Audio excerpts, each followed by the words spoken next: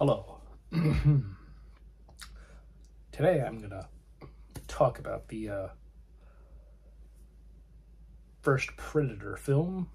The 4K Blu-ray that I got, as well as the Blu-rays of the first two. This little two-disc little collector thingamajig, I guess, but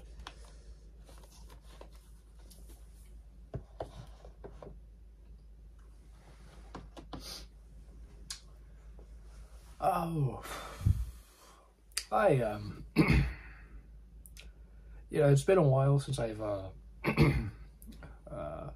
really watched these films, and I just was going through what I haven't watched in a long time, and I realized Predator was a movie that I hadn't seen in a long time, and figured might as well watch it again, and then just probably watch all the sequels to it. And so that's what I'm doing. So I'll probably, no doubt, in the next few videos or so, I will talk about all of these films. Alien vs. Predator not being one of them, or any of them, because, well, those aren't exactly seen as canon, specifically. Those are just sort of like fun crossover films.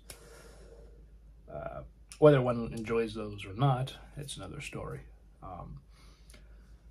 But Predator is it's a very good film, science fiction and action, and also some horror, because we see, people are skinned, and like early on when, Dutch and his rescue team, and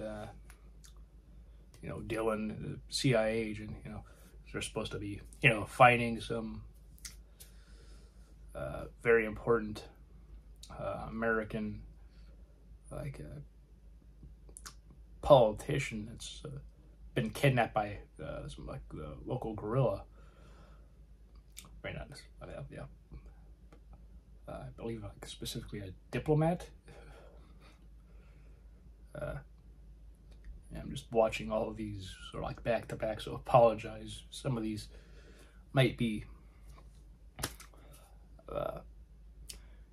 going in my mind and sort of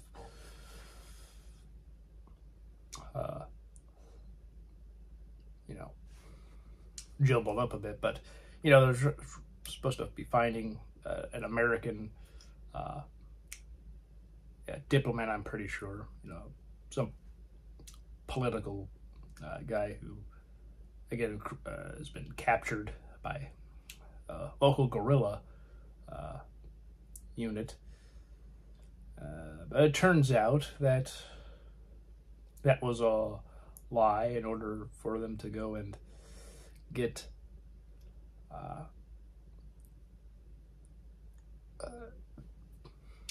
lot of evidence and stuff of the guerrillas having weapons, and that they're going to smuggle into the local communists. This takes place in Central America, and because of that, this is what Dutch and his guys do. They're upset. He's obviously upset over this. All of them are. But they have to now go back into to where the extraction point is, because they can't get them any closer due to the fact that it's not safe. It's not a safe area, and they found Green Berets earlier. Where they were all skinned, and they were sent on a mission similar, but Dutch's team could get the job done, so that's why they were all there, and Dutch knocks out a woman who was part of the guerrilla group, Anna, and yeah, they're all then being hunted by something they can't see, but they know it's lurking out there, and so they're all heading to where they can be extracted from, but they are all again being hunted and followed and picked off real like one by one, and it's quite apparent where if you don't have a weapon, this predator, as we all know it, won't kill you or anything, because it's like it's not fun if the thing you're hunting isn't able to have a chance to try and kill it. So it's Anna pretty much doesn't really have any weapons for the most part, except for initially she has a pistol, but then Dutch knocks her out, and then she's being taken, and then she takes Hawkins' gun. No, not Poncho's. Hawkins was with her initially when they encountered the predator and got his blood all over her, because he catches up with her, and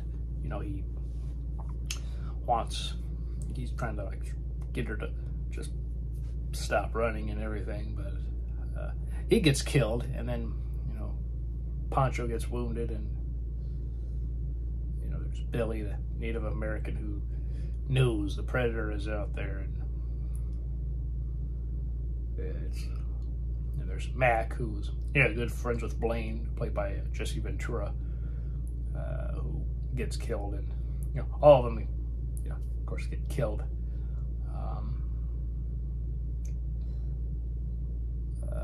Pretty much, but except for Anna and Dutch, and the ending with Dutch and the predator and how they're fighting. Dutch doesn't have any more guns, and the predator's been damaged. That whole like the technology using for it to be invisible is damaged due to the being in the water, and so he's able to see what the predator looks like, as well as being covered in mud after getting out of a river. He isn't able to read him through the isn't able to read his body heat, so he covers himself in mud and prepares to fight, and they do, and of course by the end of it all, Dutch is victorious, and it's really cool how at the end of it all, they are like fighting one-on-one, and the predator takes its mask off, and then we see what the predator really looks like, and it's just very very unique and quite creepy, and I also want to mention it here with the whole horror aspect I mentioned earlier. We see how the predator collects skulls like trophies from what he has been hunting. Reaches in, grabs the spine, and pulls it out, and with the skull, and cleans it, and just makes it look as good as it can and not all bloody. And it's quite something to see, with this film. And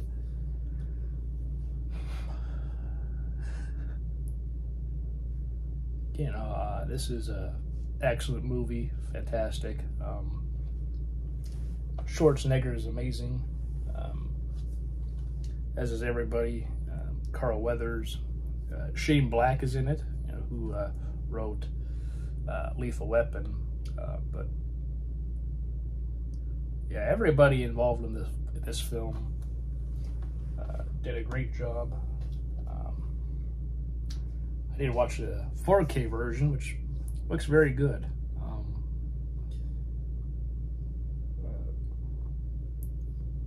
Very excellent transfer. So if one doesn't have the 4K version of this, and you really enjoy the film, where you think like it's a movie where you don't mind upgrading, because you know, not every film you need to get for 4K if you already have it on like Blu-ray, for instance. But I do think that the 4K version is quite good. Looks very good. You know, looks good, sounds good. It's really a fantastic film, and I really like looking at the behind the scenes, which for this it's just on Blu-ray, which of course I have here.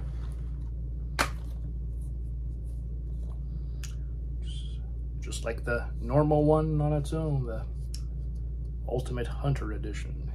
So,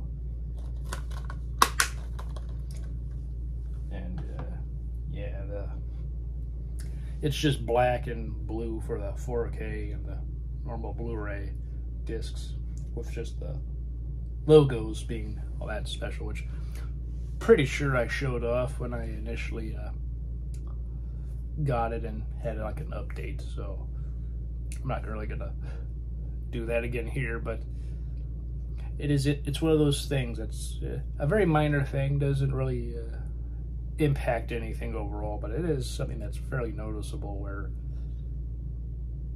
or not necessarily noticeable, but it's like, you know, as time goes on, it's kind of a shame that artwork on discs doesn't really exist. The most unique thing would be like the title on the movie. That's really it.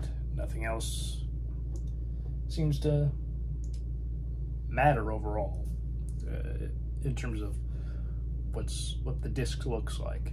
You know, it's a disc. Who cares? But you know, the artwork on this disc, as well as the second Predator and the third Predator film, they're all good though. The fourth film, the Predator, it's just blue and, you know, black. So that's just something that's kind of unfortunate. I think, you know, again, it's a little nitpick, but you know, with the special features and, you know, that you do get, even though it's all on the Blu-ray disc, and I know people have complained about the quality on the Blu-ray being like, you know, it's not as great as it should be. You know, there's like DNR and such, and like they're getting rid of a lot of the film grain and such, and so it doesn't look as great as it could. But with the 4K version, it does look quite well. I don't know, I've never had a huge issue overall with the normal Blu-ray version, but that's me, and I'm probably alone in that. But you know, the 4K version, if part of the reason you're hesitant to, you know, upgrade because of perhaps the experience you had with the Predator film on Blu-ray, the 4K transfer is very good. So I would recommend getting this, or at least individually. If you're not the biggest fan of the sequels, you can always, of course, get it on its own. So yeah, I'll probably, in the next like 3 videos, after this, I'll probably just talk about the remainder Alien films. It's been a while since I've done sort of like a proper full-blown franchise, and I'm thinking of doing that a little more, see what happens. But yeah, first Predator is really good. I've liked it ever since I saw it when I was like 12, 13, I would say, somewhere around there. Great film when I first saw it then, and still is now. And it's a movie that I can just watch, and you know, I'm quite confident in saying never really tired of, and I'm happy that for the excellent transfer that this has and all the special features on here. So yeah, sequels range, you know, from quality of being either good or meh, but the original will always be good. So great film overall, and everyone involved again just did a great job. So Thomas Brothers had a great script, and John McTiernan, yeah, he did a great job directing this film, and also he directed the first and third Die Hard film. So if you didn't know that, there you go. So yeah, that's really all I have to say. Hope all of you are having a great week, great weekend, great day, and I will see you all next time.